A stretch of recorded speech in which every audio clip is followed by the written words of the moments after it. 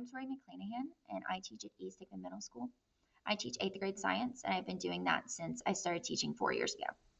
Question 1. To create an environment that is conducive to the academic success of students, I would create a school where students actually want to come and love coming to school.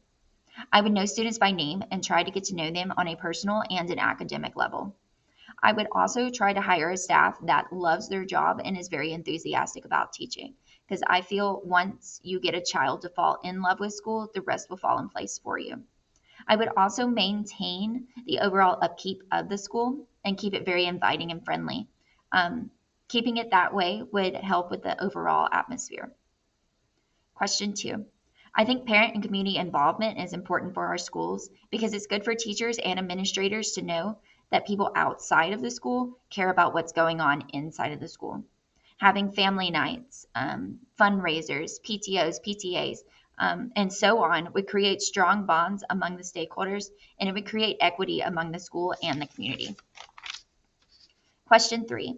I have used data in my own classroom to see what kids know the material and what kids are struggling. I look at their test scores, their classwork scores, their quiz grades, and I look at those standards and see who is struggling with what, and then come up with a game plan to reteach and then eventually retakes. I also have looked at my past year state testing results, and I use those to direct my instruction for the class the next year.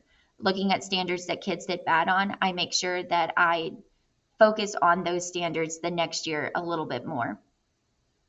And question 4, I would find some professional developments that deal with teacher and student mental health.